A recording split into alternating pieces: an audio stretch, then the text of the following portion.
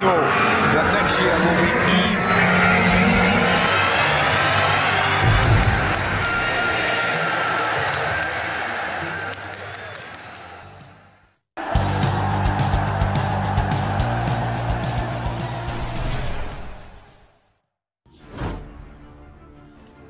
Manchester United had swept deal over for Juventus star rejected in 2021.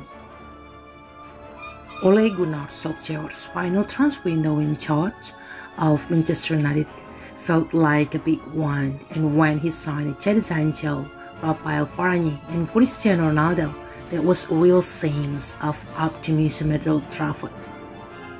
That feeling multiplied tenfold after United started that season in stellar form, but the general consensus was that the Reds were still missing a body or two in midfield.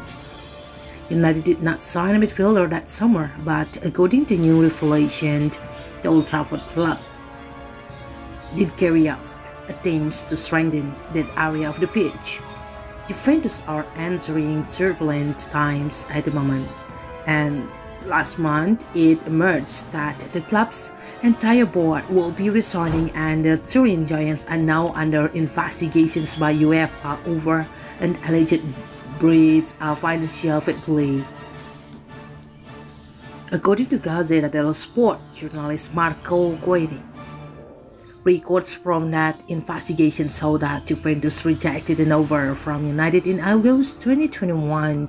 As per the report, the Reds proposed that Donny van de Beek, who had barely featured in his position at the club, would join Juventus, and USMNT midfielder Weston McKennie would go the other way.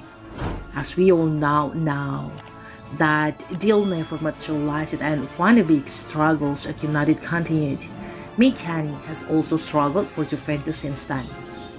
The lack of investment in midfield has certainly caused United over the last 5 or 6 years, and although McKennie will have strengthened the side at the time, the signings made by Erik ten Hag this summer are far superior. Casemiro owes his class and has immediately improved United, whilst Christian Eriksen and every transfer is some of the best business United have done. It will be interesting to see what else comes out of these investigations, with Ronaldo's return to United in 2021 falling into the same time period.